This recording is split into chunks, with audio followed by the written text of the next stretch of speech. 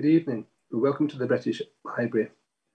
For Too Close to Her Throne, The Other Cousins.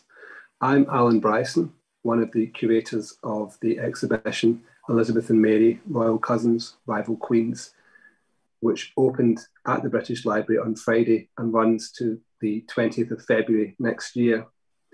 This is the second in a series of public events in support of the exhibition.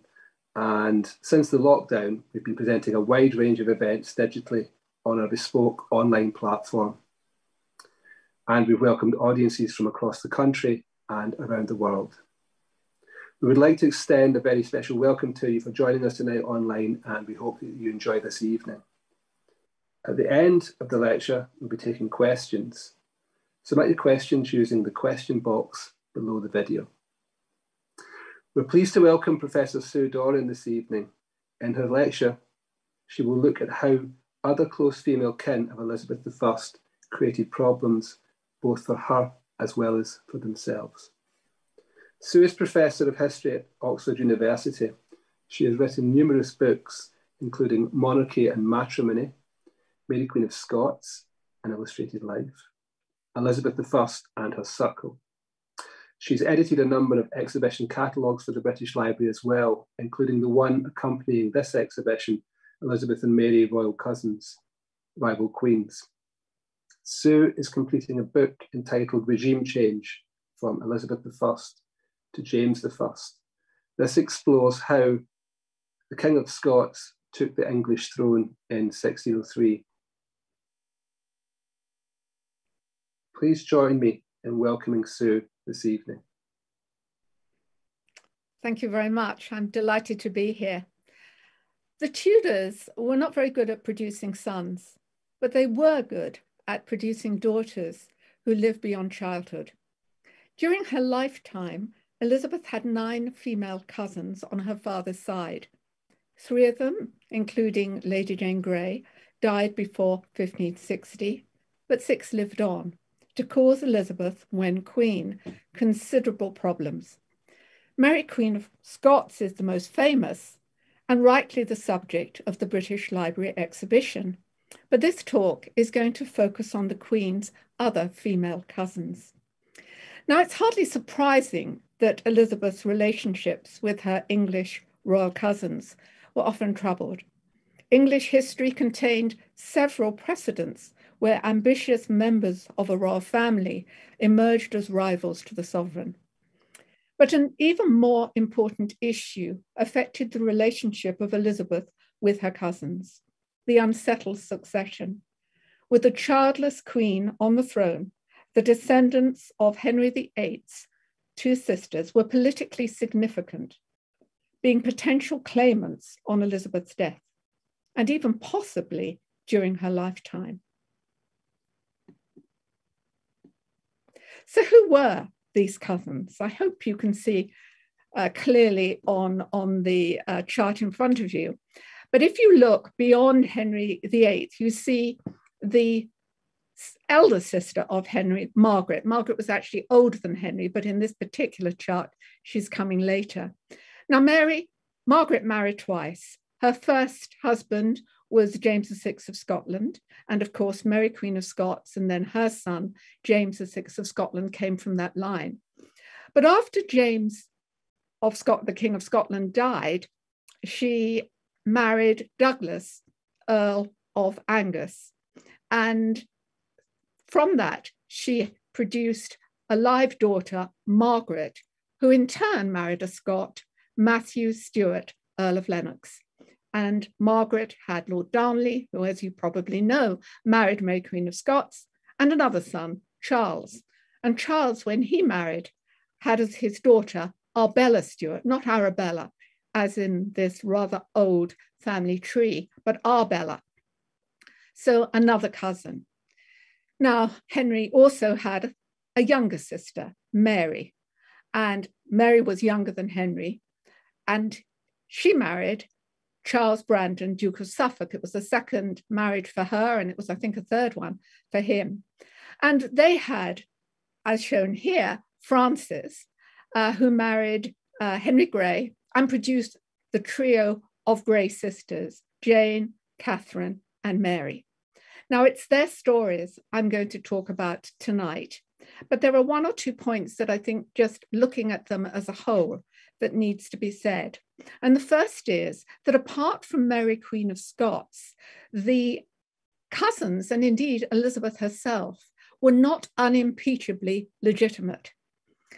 The Earl of Angus had had a pre-contract before his marriage to Margaret, and this raised a question mark over whether or not Margaret, the daughter, I'm afraid there's too many Margarets and too many Marys here, so bear with me, but whether the daughter was legitimate. Similarly, if you go to Henry's sister Mary, Charles Brandon, whose marital career rivaled his great friend Henry VIII, though he only had, I think, 3 or 4 wives, not 6. His marriage to Mary was at a time when he had an existing contract to marry someone else, and that meant there was a question mark over the legitimacy of his children, even though that pre-contract was indeed nullified. So we move on to the next slide. There's one group that wasn't in that family tree, and indeed it's not in the family tree that's in the British Library. It was another branch of the family from Mary and Charles Brandon. Mary didn't just have Frances, she had another daughter whose name was Eleanor. And that line is very often left out. But today I'm going to talk a little bit about her daughter, who is Margaret Clifford, before she married, because Eleanor married the Earl of Cumberland, and Countess of Derby, because afterwards she married Lord Strange, who inherited the title Earl of Derby on the death of his father.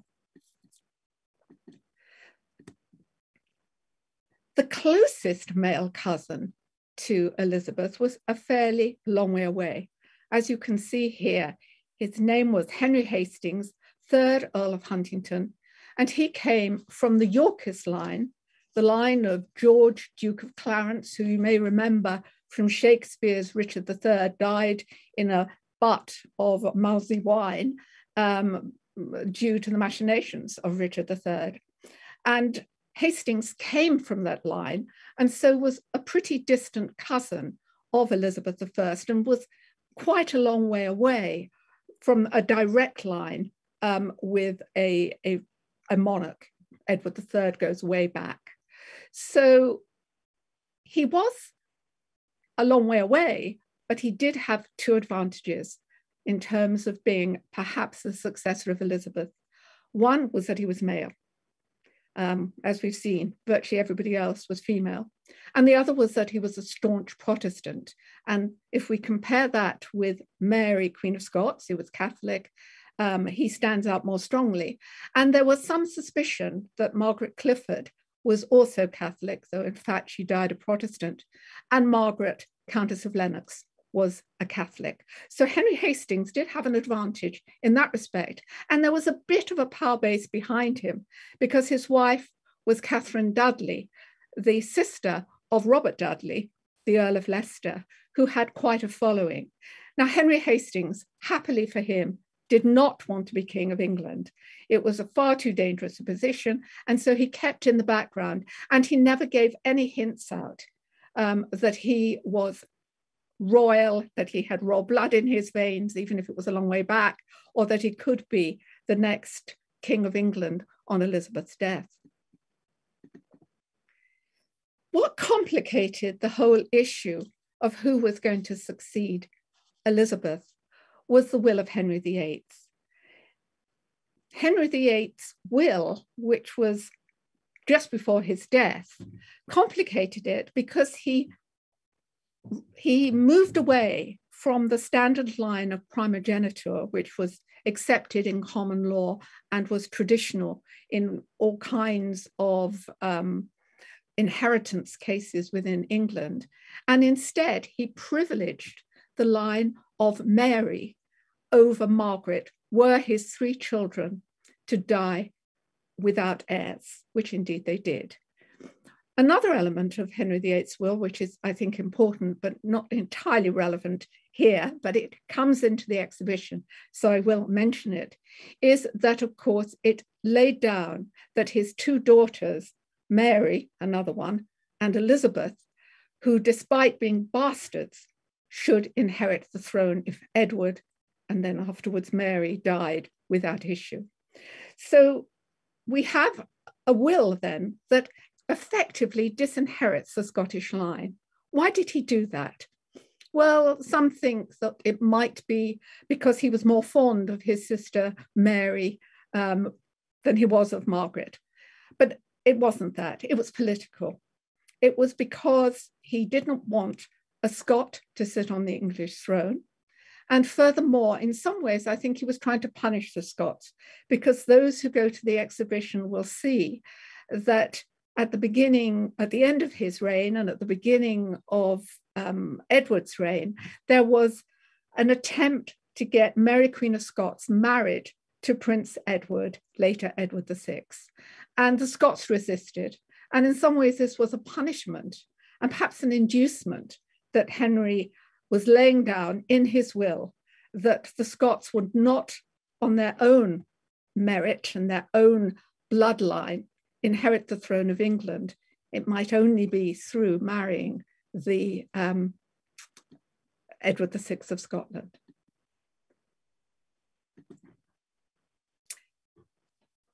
Now, when Elizabeth came to the throne, and we can see the picture on the left that's in the exhibition, a drawing of her coronation procession, which took place in November 1558.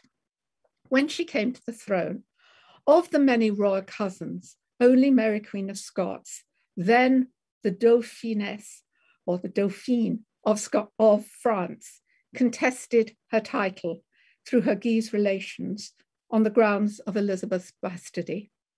As you can see here in this drawing that was sent to William Cecil from France, she quartered the arms of England and Ireland with those of France and Scotland. And again, this particular drawing can be seen in the exhibition. While not challenging Elizabeth's succession, the remaining royal cousins probably had mixed feelings about her coming to the throne, not least because they had somewhat surprisingly all been very close to Queen Mary.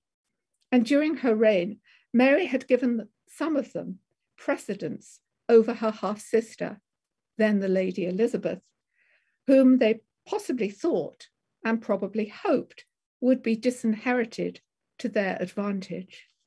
But despite that, they all accepted Elizabeth's accession and were prepared to offer her loyalty. Sorry, let's look at. Now, the first one I want to talk about is Francis Brandon, who, as we saw, was of the Suffolk line. Francis actually died very soon after Elizabeth came to the throne, and in that respect, is not particularly significant. But I think it's important to remember that Francis was behind Lady Jane Grey's attempt to oust not just Mary Tudor from the throne, but also Elizabeth. She had given her, as it were, her right to the succession to her daughter Jane while she was still alive. And she only survived this attempted coup by appealing to Mary on the basis of their personal relationship and Mary's relationship too with her mother, Catherine of Aragon. And Mary did forgive her and indeed brought her into the court and allowed her daughters to come over time into the Privy Chamber. But Frances married again, and she married, as was not uncommon with widows of noble status, she married a commoner. It was her master of the horse. This may have been one reason why some people thought that it wasn't going to be unusual if Elizabeth married her master of the horse, Robert Dudley, Earl of Leicester, who was her favourite. But for Frances, marrying beneath her meant that she left court. She went to live in Richmond, but she left her daughters there. Now, for all these kinds of reasons, Elizabeth there was no matter why Elizabeth should like her. I mean, they didn't have a close relationship, and it's often said that Elizabeth therefore had a prejudice against the Grey Line, Frances Brandon and her children. Nevertheless, on Frances's death in 1559, 21st November, Elizabeth paid for the funeral at Westminster Abbey, and at the same time she issued a warrant granting Frances and her posterity, her two daughters who had survived her, a royal quartering of their arms. And she did this because Frances's mother had once been Queen of France. She'd been married to Louis the 12th of France before her marriage to Charles Brandon, and also because Frances's grandfather was Henry VII of England. So whatever bad feeling there might have been, Elizabeth still behaved royally and regally to Frances on her death. Frances's daughter, Katherine, who you can see on the right, of course, in a miniature, which was probably painted in Elizabeth's reign around 1560, when Katherine was a maid of honor to Elizabeth.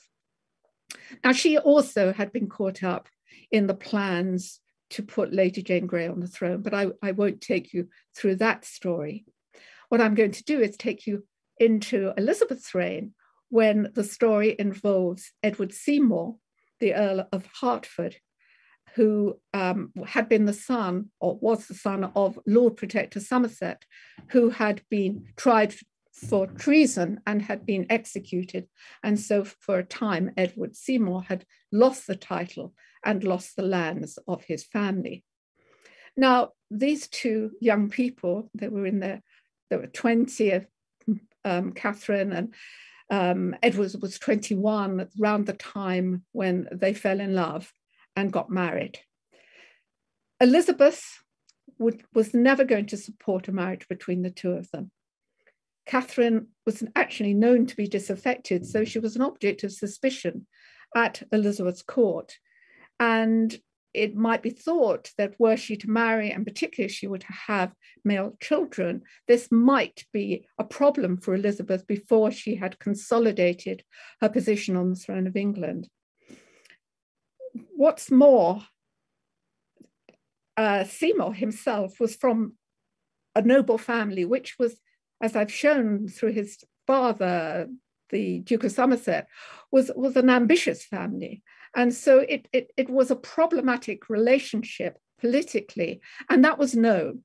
William Cecil advised Seymour to drop Katherine, and Katherine's mother advised her to do the same.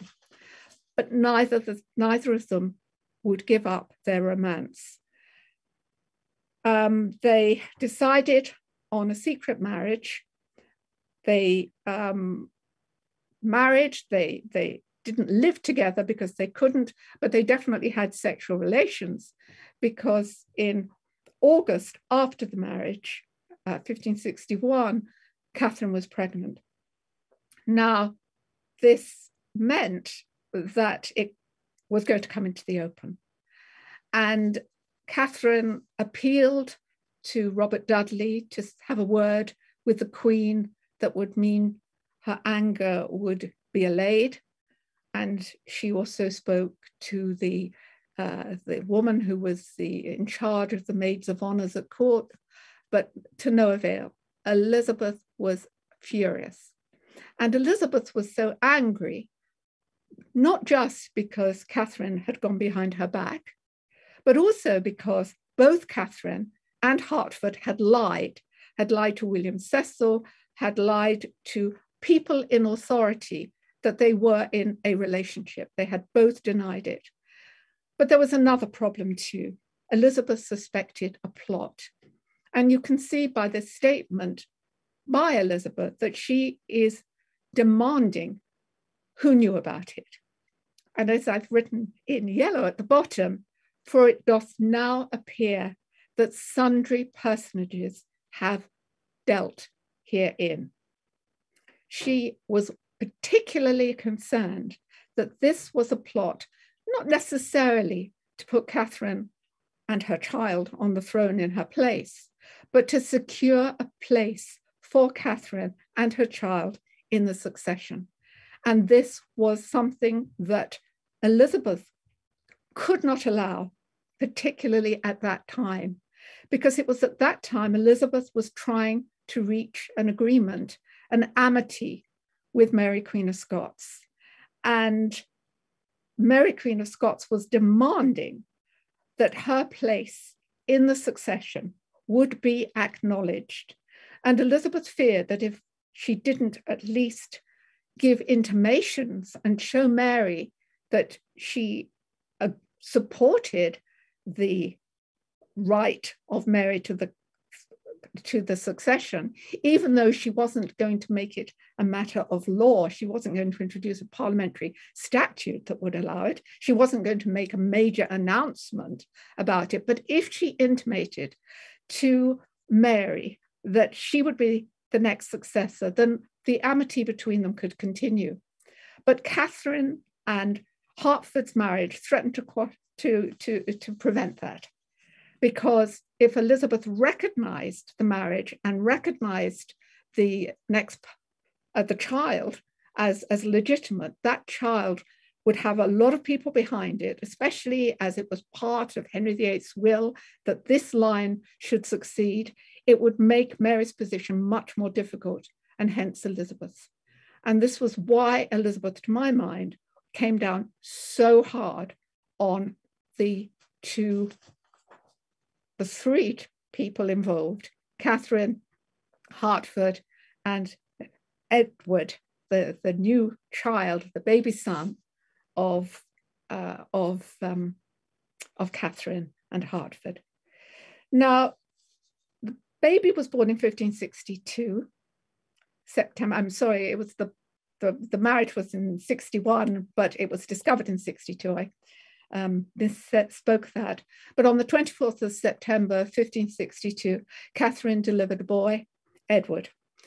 And within months of his baptism, the Hertford marriage was declared void by an ecclesiastical commission, and the child was therefore bastardized. To be fair to the commissioners, Catherine and Hertford did their cause no good. When they were interrogated, they gave contradictory answers. They were vague about details, and all the proofs of the marriage were missing. Admittedly, one of the witnesses had died, but the other one was just a priest that sort of dragged it off the streets and couldn't find again.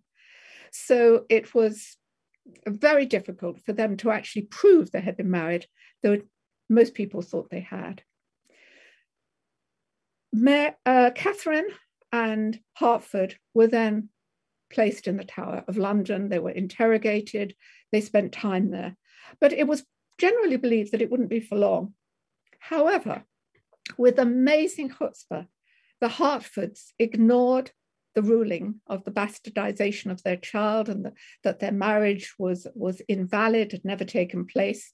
And they bribed guards so that they could resume their conjugal relations. And a second son was born, Thomas. Again, they were both punished. Now, in the miniature, you can see the one on the left. It was produced by the Hertford family in order to show Catherine as a married woman and the child as legitimate. You can see that on Mary's hand, she has rings for the marriage, that was marriage tokens given at the ceremony. And on her head, she wore the white cap of a married woman. She's giving the child an apple, and it's been suggested that this was deniably, but nevertheless, a symbol of the orb, implying that the child would be next in line for the succession. This picture, this miniature of Catherine, was widely reproduced, and you can see another one, a copy that is on the right-hand side.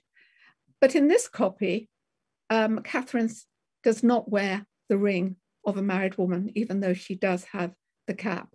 But these spread quite widely and were part of a campaign which was designed to bring Catherine and her children into the succession, to reverse the order that the marriage was not valid, and to claim that it was, and that the child was legal.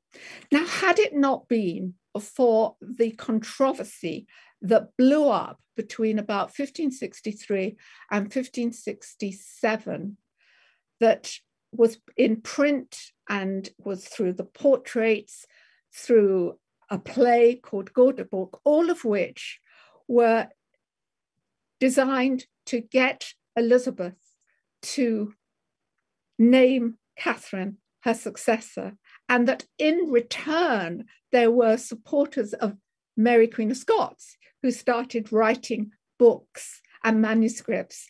The books were not published till afterwards, and you can see one here, which is published much later.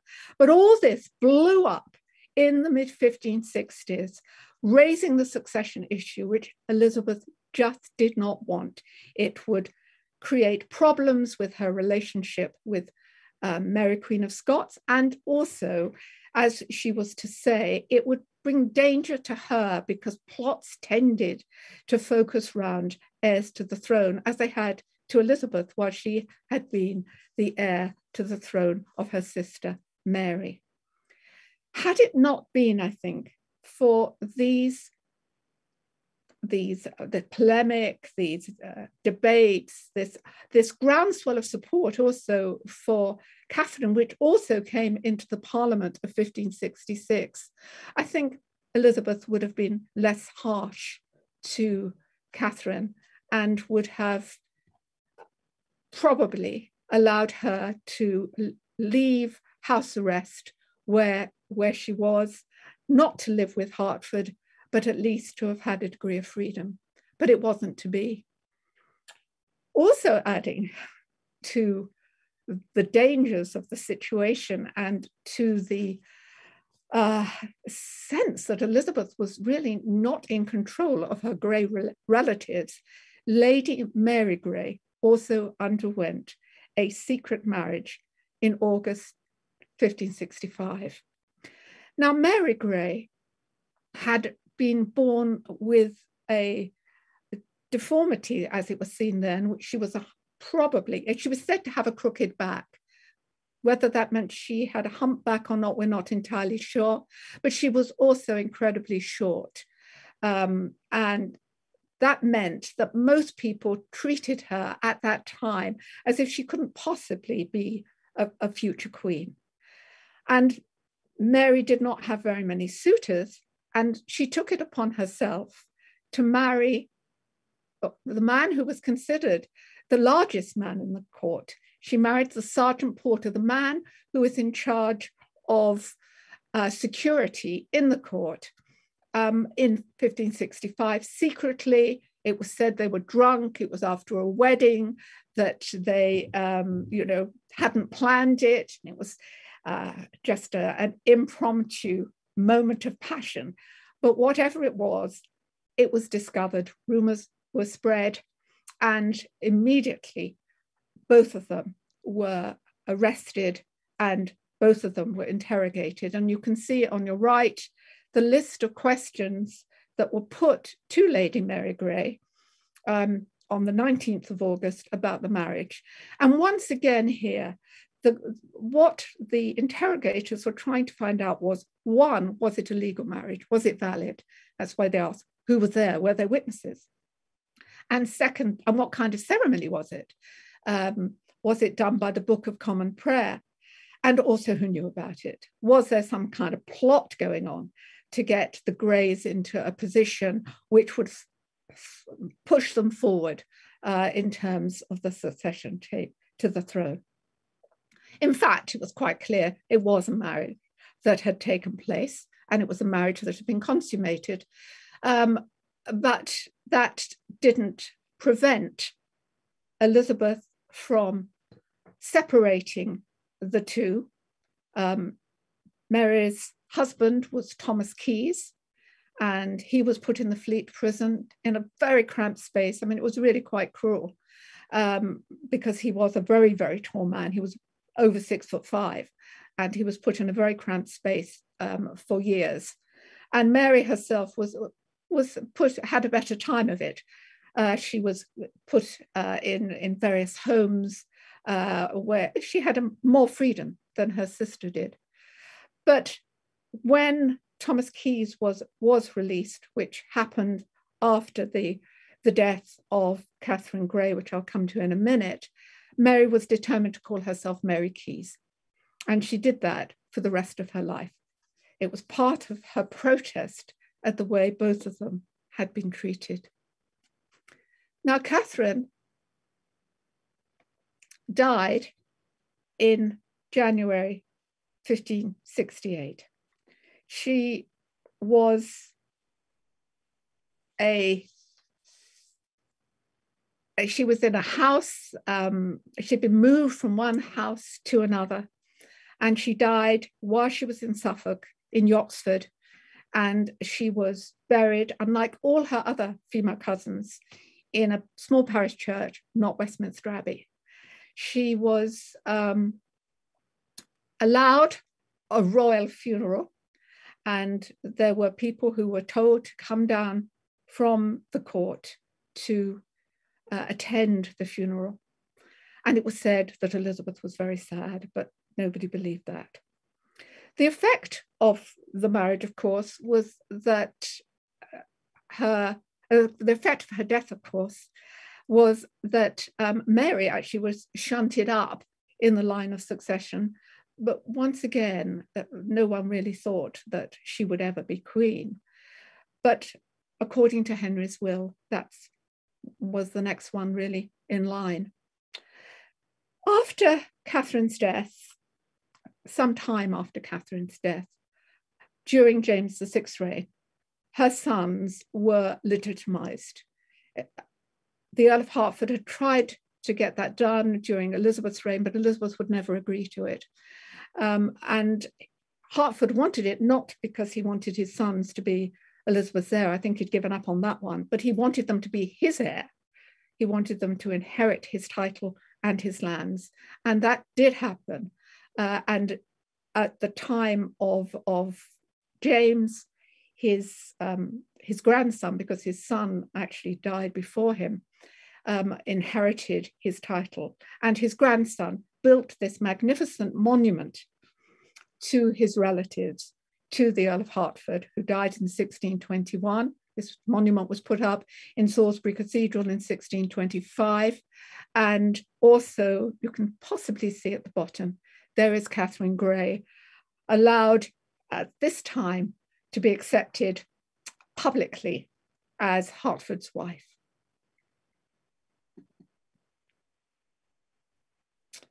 So with Mary Grey as the person who was next in line, as it were, on the Suffolk side, it meant that someone called Margaret Clifford, who I'd mentioned already, who was the daughter of Eleanor, the cousin of Mary and Catherine, was also really brought to become more important in the line of succession.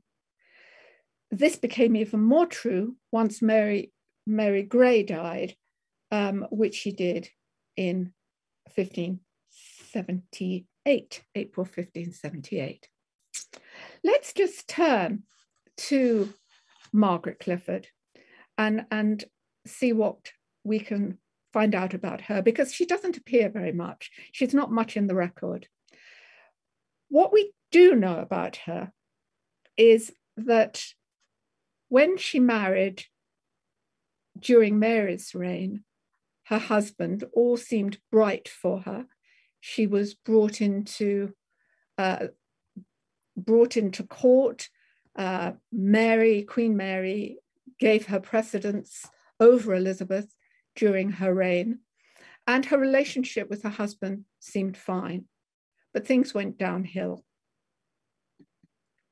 Her marriage to the Earl of Derby, Henry Stanley, Earl of Derby, proved to be disastrous. They quarreled, they separated.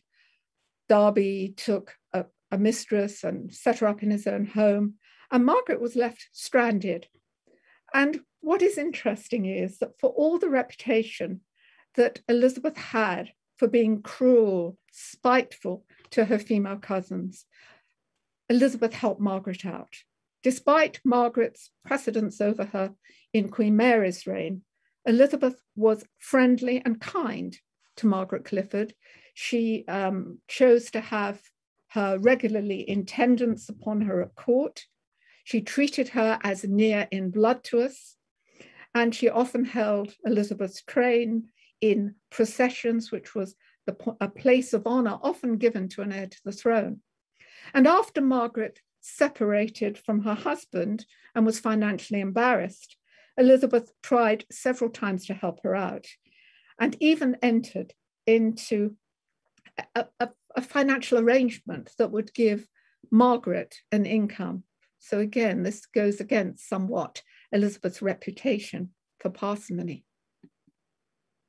However, things went wrong for Margaret, because after Mary Grey's death, she began to consider herself next in line for the throne. And she began to meddle in politics. And she did this in two ways.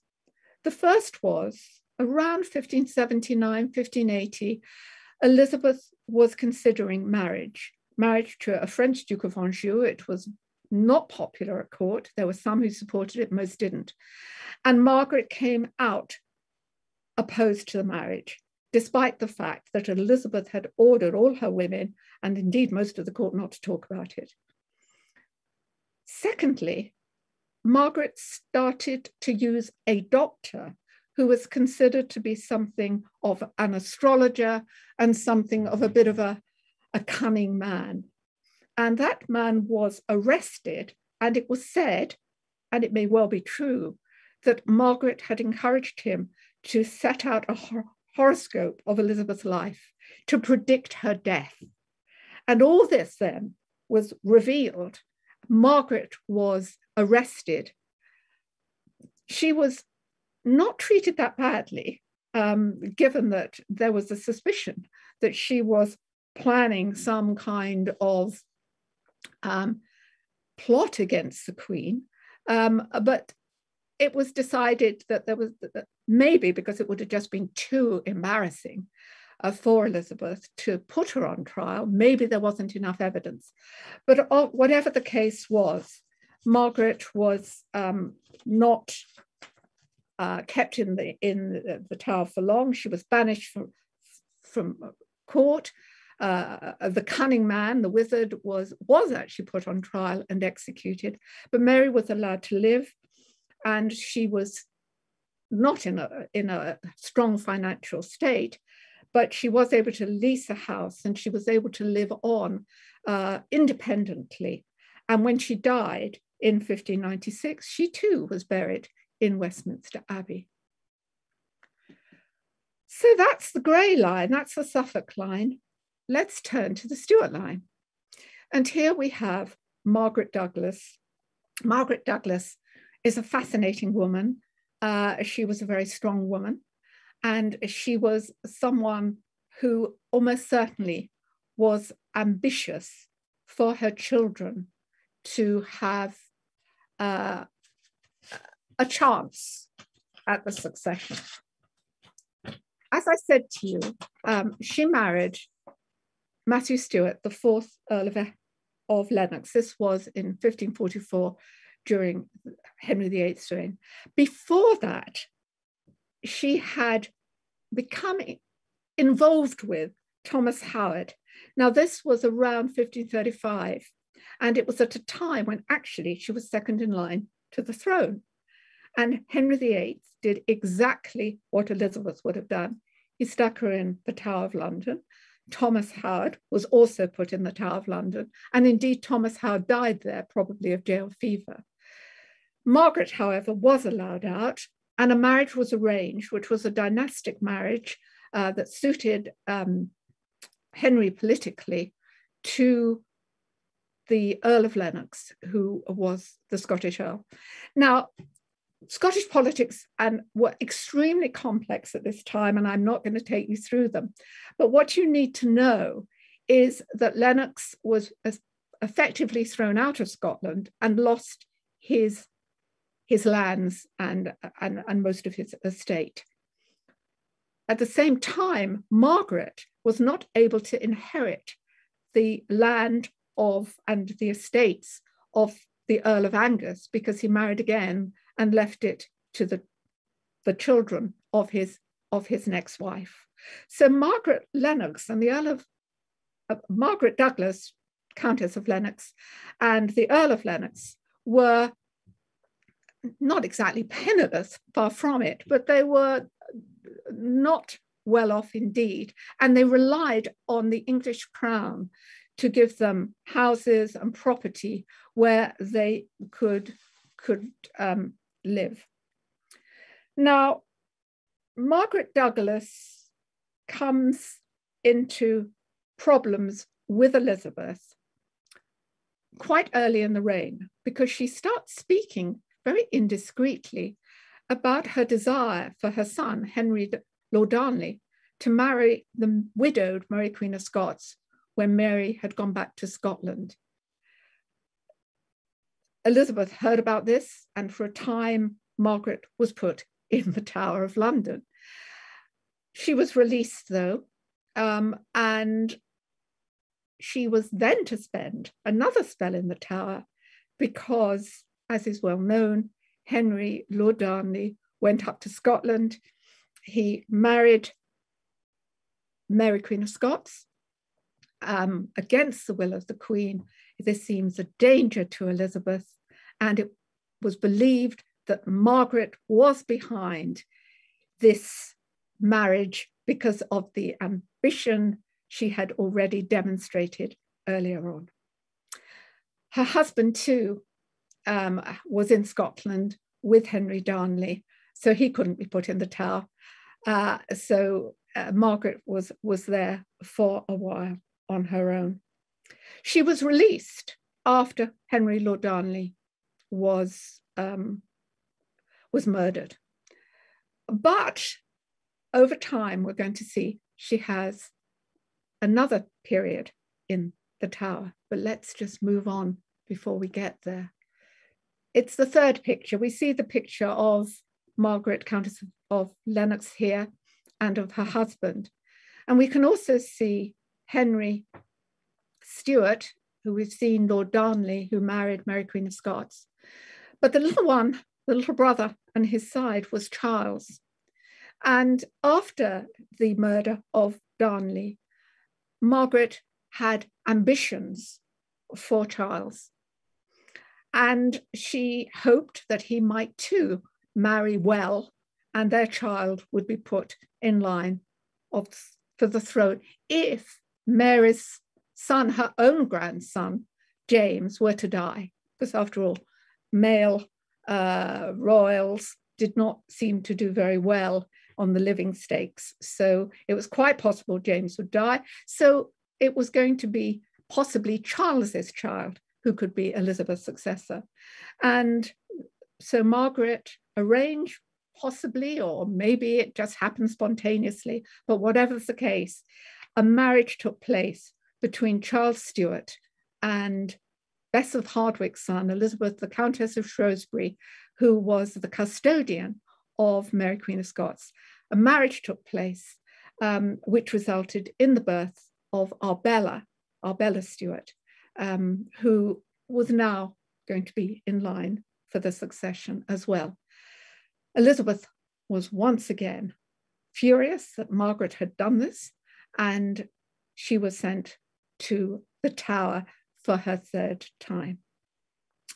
Before Charles's marriage and the birth of Arbella,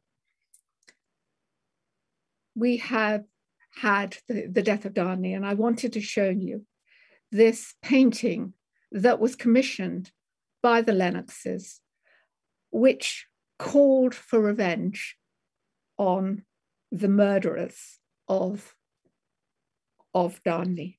We can see in that portrait, I hope you can see, that behind the three kneeling figures of Margaret, Lennox, and Charles, there is the tomb on which Darnley is placed. There are pictures on the tomb, one showing Darnley and his page being dragged from their beds, and the other showing their bodies in the garden at Cocoa Fields, and you'll see a drawing of that in the exhibition. And at the bottom left of the canvas, you can see a painting depicting Mary Queen of Scots' overthrow at Carberry Hill. Another picture of that actually is in the exhibition. You can see them more closely there. And all round the painting, there are messages that James should take revenge. You can possibly see an inscription which is calling for vengeance surrounding James's head. So Margaret was concerned that at the end of the episode where Darnley is killed, that there should be revenge. I just want to show you the Lennox jewel. Now, people are not certain when this jewel was commissioned. I'm showing it here because some people think that it was commissioned at the time of Darnley's death, but others think that it was commissioned at the time of Lennox's death, her husband's death. And you'll find out how Lennox died when you go to the exhibition, because it's part of the Scottish politics side. But this jewel, I think, does show the ambitions of Margaret. It has, in many ways, it's a love statement, because it is in the heart. It's a heart which is, there is another sapphire heart in the center of the jewel. And it has messages all around it, which are demonstrating the patience was needed for the Lennoxes to get what they wanted. I would love to show you what's inside the jewel, but as you can see, it's all very blurry. I couldn't get a better picture. But inside the jewel too, there are lots and lots of images, and they're all designed to show that the Lennoxes have been through a tough time, but they're going to come through. And I think part of that coming through was going to be in their minds that one of their grandchildren, as indeed happened, would become King of England. That's the tomb of Margaret, which is in Westminster Abbey. And it shows, you can see there that, of course, Margaret didn't just have two sons who surprisingly lived, but also she had some daughters as well, who in this particular case died. So finally, I want to come to the grandchild, Arbella Stuart. Arbella was, possibly for her own safety, knowing what had happened to Elizabeth's other cousins, and because of the anger that Elizabeth had shown at her birth, was kept for most of her life with her grandmother, Bess of Hardwick, out of the court. She did come to court in Elizabeth's reign, briefly, during the 1590s. But whether it was because there were conspiracies around her, talks about her marrying a Spaniard or marrying one of the Habsburg friends in Europe, we don't know. Whether it's because she put her foot in it in some kind of way, we also don't know. But whatever it was, she was sent off to lead a very lonely, and it seems a very unhappy life, along with Bess of Hardwick. And at the end of Elizabeth's reign, she tried to escape that life by either fantasizing or planning a marriage with the Earl of Hertford's son. And again, the details of it are not clear. In Elizabeth's reign, Arbella wasn't really a danger because she was kept out of the way. In James's reign, Arbella comes to the fore, but that's another story. It's the story of James I's reign. So what I want to do is just say something in conclusion, because time is running out. And what I want to suggest is that, yes, the lives of Elizabeth's female cousins were, as some people have called it, tragic. Some were more tragic than others. I think Catherine Grey really got the worst of it and probably died of unhappiness or even anorexia. But I don't think that Elizabeth's attitude towards her cousins came from spite, which is often said, a very gendered term to my mind. I don't think it comes from Elizabeth's fear that they were going to unseat her on the throne. I think it has a lot to do with the succession. I think it has a lot to do with Elizabeth's desire for Mary, Queen of Scots, to be her heir, even if she couldn't come out and say so, even though she couldn't ever make it a statute that would give her that right. I mean, as you'll see in the exhibition, there is so much opposition to Mary, the Catholic Mary, becoming Elizabeth's heir.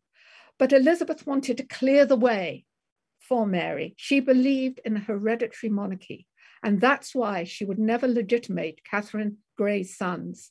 And that's why Arbella Stuart had to stay out of the way without having a marriage to a man who might even make a claim for Arbella Stuart, because Arbella was born in England and James was born in Scotland, and that might give her the advantage when the crunch came, and particularly if she was already married to a powerful figure. So that's the story of Elizabeth's other cousins. Thank you. Thank you very much, Sue.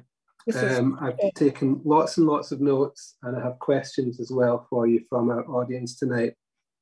I have lots of questions myself. I'm only going to ask one. I'm going to have the chair's privilege, but limit it to one. But you've given us a lot to think about in a fantastic talk. I just wanted to ask if you had any thoughts about why Edward Seymour, Earl of Hertford, and Lady Catherine Grey, despite being counselled by someone as savvy as Sir William Cecil, and having taken the temperature of how the Queen felt about it, why they went ahead with that clandestine marriage in 1561 that was the first part of your talk tonight. Did you have any thoughts on that? Is there any evidence you could draw on? I think there are two things. First of all, I think it's Catherine who's pushing it. And she is very keen to get this through.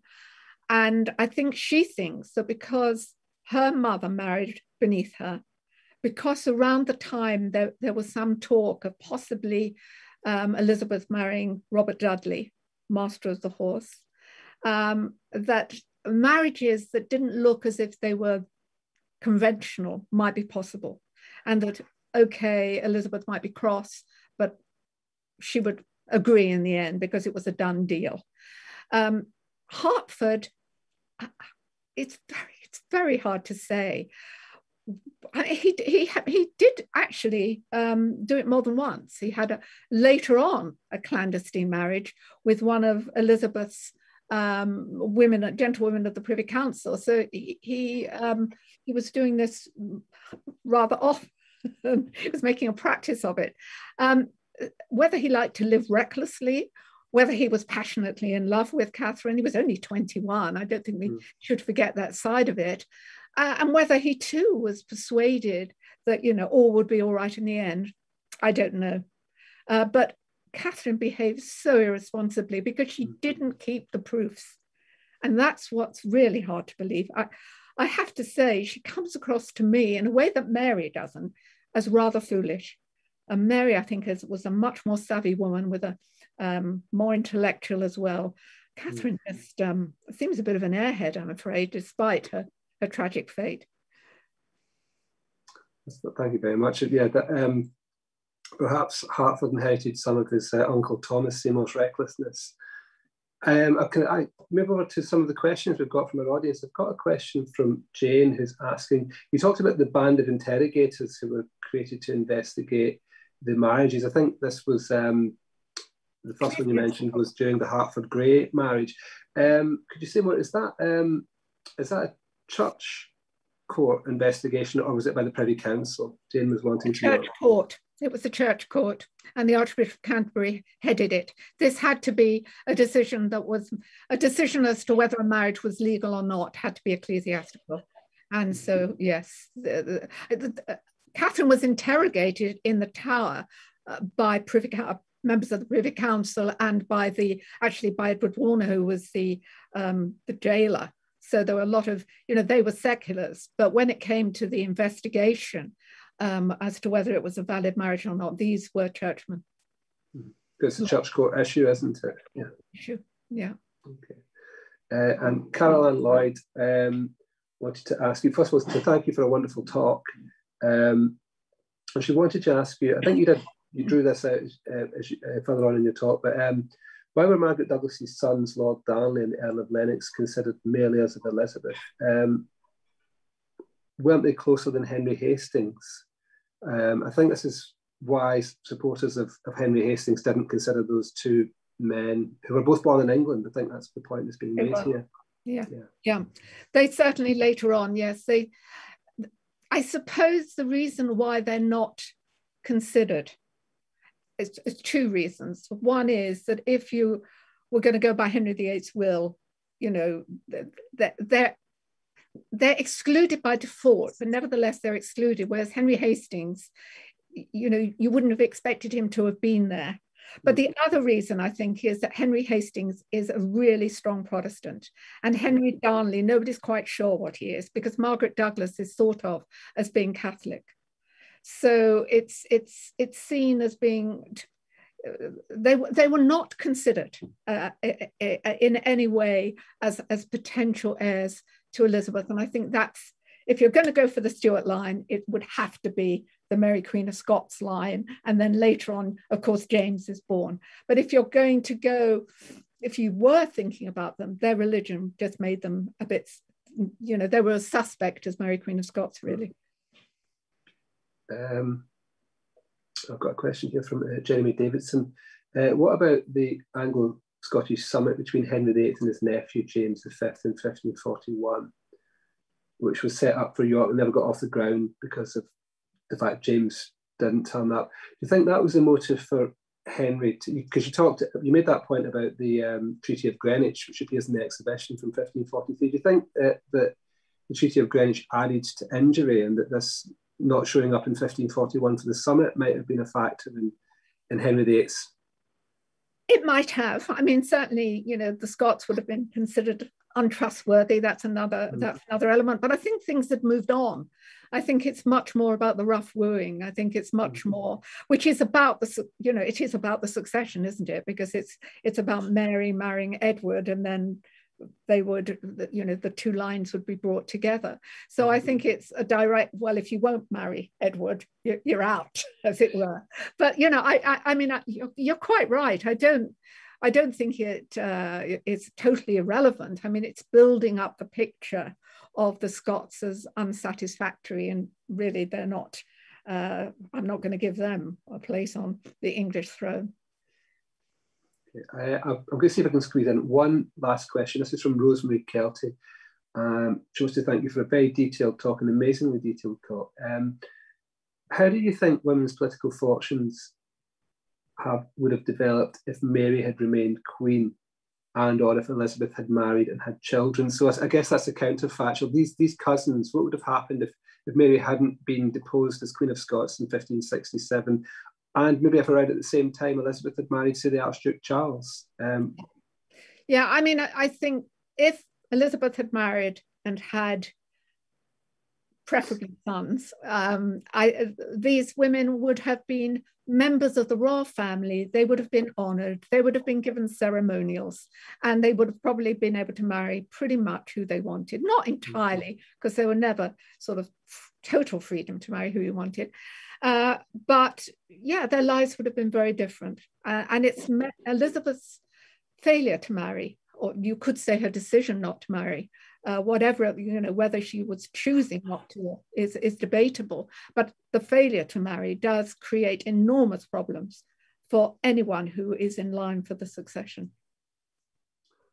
Thank you. I would just like to thank our audience, and to wrap up with saying we've got a range of exciting events coming up this autumn.